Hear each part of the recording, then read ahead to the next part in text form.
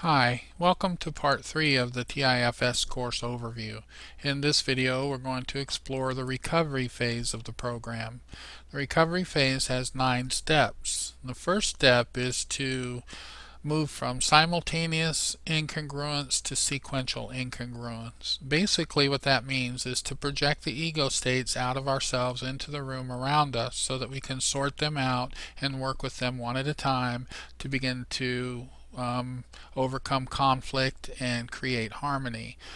When we have simultaneous incongruence, all those parts of self are running around inside the mind and creating a commotion and conflict that's very hard to sort out. So once we move them out into the room and we have all the parts involved with a certain process out there, then we can have sequential incongruence. It's still incongruent, but at least it's sequential so that we have it sorted out and we can work with the parts that are involved. And incongruence, in other words, is conflict. And what we want to shoot for is a lack of conflict or harmony and integration. The second step of the recovery process is to develop rapport and trust with the parts that we've projected out into the room. To do that, we want to identify the function of each part and the type of each part. Let's say we found a critical part involved in a conflict. We want to know what the function of that critical part is. The function may be something like to motivate me. And then if its function is to motivate, we want to know what type of criticism it uses to motivate us. Is it a harsh, abusive type of criticism, or is it a taskmaster type of criticism, or is it a nurturing kind of criticism? And we need to find out. There's various types of parts that are involved in these things. We also need to know about the principle of positive intention, which simply states that every part of self lives in the same house, and so they all have a positive intention for the personality as a whole.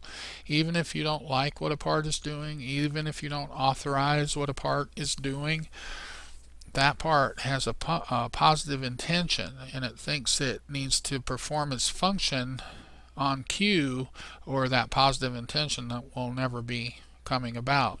Now we have to remember that it's the intention that we want to appreciate, even if we don't appreciate the outcome.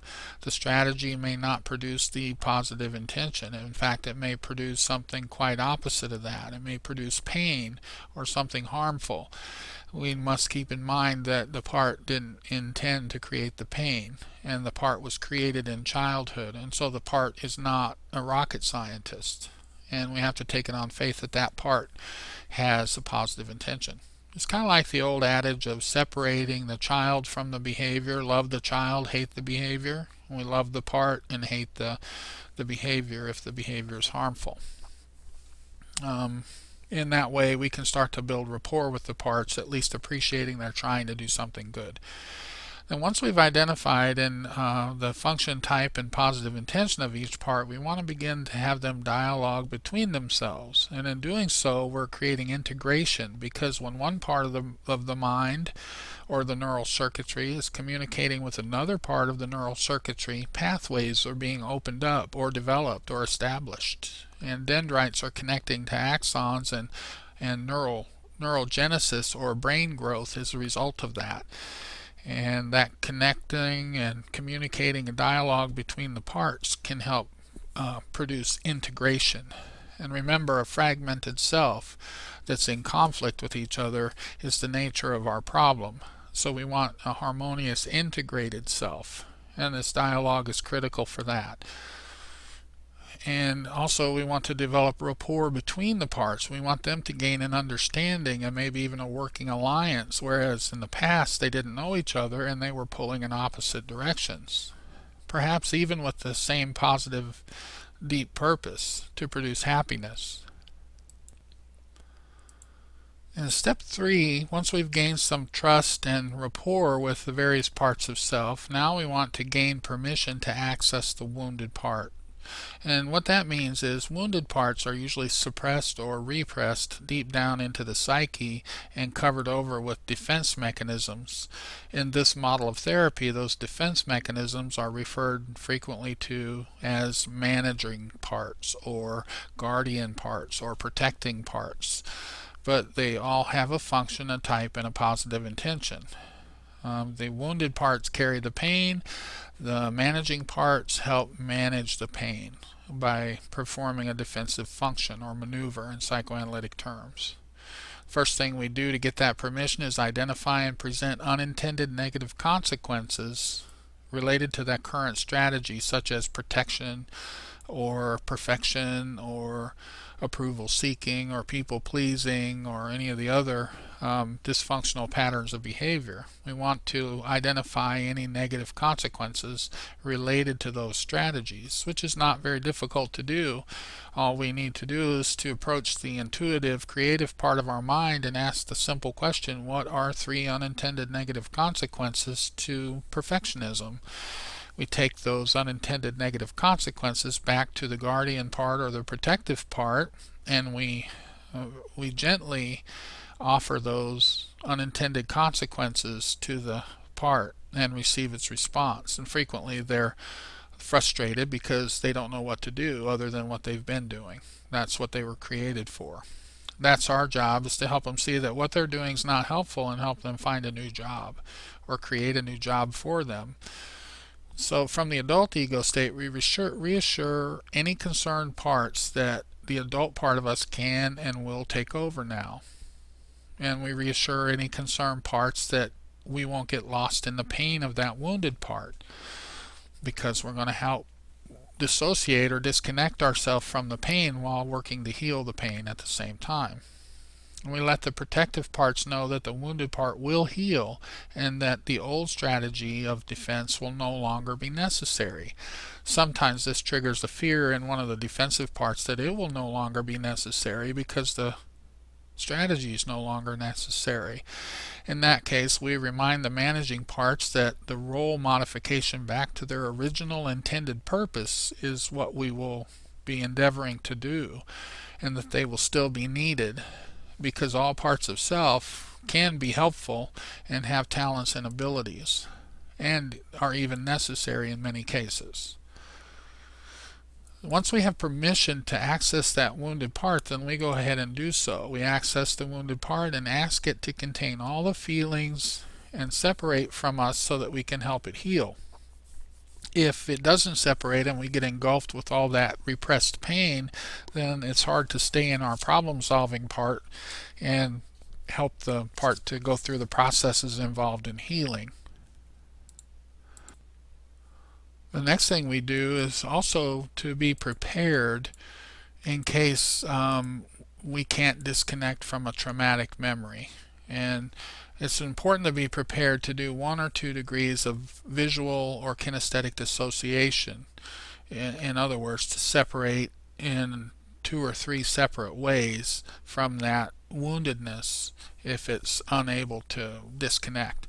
If we don't do that, then we're going to run the risk of re-traumatizing a part of ourselves and having that much more work to do. So this, if it can't be done in work with self-help or with the tools that you do have, then I would suggest you stop the process at this position right here and you reach out for help with a professional, because to try and force this healing while being unable to disconnect with trauma is not the safest thing to do. So we have to be sure that we can dissociate at least enough to be able to maintain the ability to work through our issues through these processes. So word of caution there. And then we also need to check for and work with any remaining concerned or objecting parts as we go through this process, and do the same thing we did to get permission in step 3. And then in step 5, once we've accessed the wounded part and began working with it, then our main task is to develop a trusting, empathetic, and safe environment for that wounded part. And as we do that, we have the wounded part tell us its story. And it's usually a younger part of ourselves than in the imprint period, maybe the first 7 years of life, or the modeling period, from 8 to 13, and maybe even the socialization period, which is adolescence. But we have whatever parts are involved in the problem we're working on. The wounded parts need to tell their story to someone who can witness their story, not necessarily try to cheer them up or fix it, just to hear their story and be able to have compassion and empathy for that part. So in that case, the adult ego state, or our true self, may want to remain connected just enough to have some sense of what this part went through as it tells us its story. So we might reconnect for that purpose and that purpose alone, just to get a sense of what it's feeling and what it's been through. And hopefully that part will see our compassion and empathy and be able to take that in. We want to always monitor and check and see if the wounded part is actually taking in the compassion and the empathy, because that's a healing experience for the wounded part. It's a good beginning to the healing process. Step 6 is all about healing. This has processes within processes here.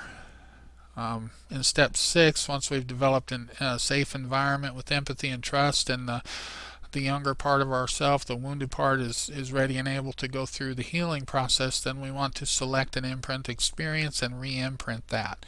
So we select an issue from the part story or from our self-preservation system. We have the wounded part take us back to the imprint experience through something called an affect bridge.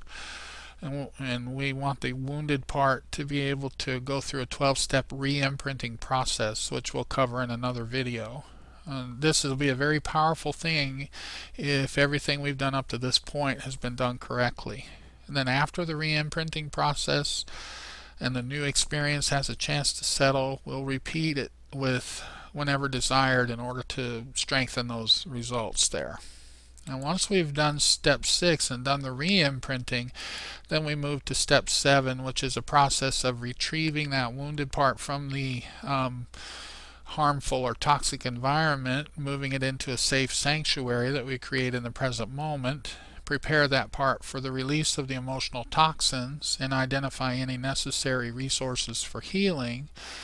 And then within the sanctuary or safe place, complete an emotional release process, including infusion of healing resources into the spaces left by the release process. And again, the wounded part may have multiple issues. We just try to work on a few issues at a time. We negotiate with the managing parts to stay as neutral as possible in between sessions and let the adult take over, rather than lapsing into those old behaviors while the healing process continues. I don't want to minimize the power and the complexity of these emotional releases, but for the time allotted in this video, we're just going to cover that there is such an emotional release process, and it's very powerful. And then once the emotional release has occurred, then the parts that were protective defense mechanisms will need some time to readjust and be assigned new roles. So we access any managing defense mechanisms, ask if they're now aware of the wounded part and how it's now healed or healing. If not, we introduce the new healing wounded part to the manager, and we ask the manager to check and see if the old strategy is really no longer necessary. If the managing part says no, it may still be necessary, you ask the manager what the objections or concerns are and negotiate or reassure as needed. And then we remind the manager of your adult resources and let it know you can handle things now. And then we ask the managing part to visualize itself as if it no longer does that dysfunctional or unhelpful behavior. And we help that manager or that defense mechanism to visualize itself doing its original intended purpose in several different contexts. And we can help teach that part through a process called a new behavior meditation process. Teach it the how-tos of doing a healthy behavior that it was intended to do. And we do this for every managing part involved in the issues that we're now working with. As a result of the recovery process, we will have created my self-actualization system. Remember, in the end of the assessment phase, we had the self-preservation system. Well, the self-actualization system is the growth mode, and this is what we want to have. So once we've completed a process, a recovery phase here, then in a journal we make a list of the parts that were working with us in the process above. We record their new jobs, their new resources, their new beliefs,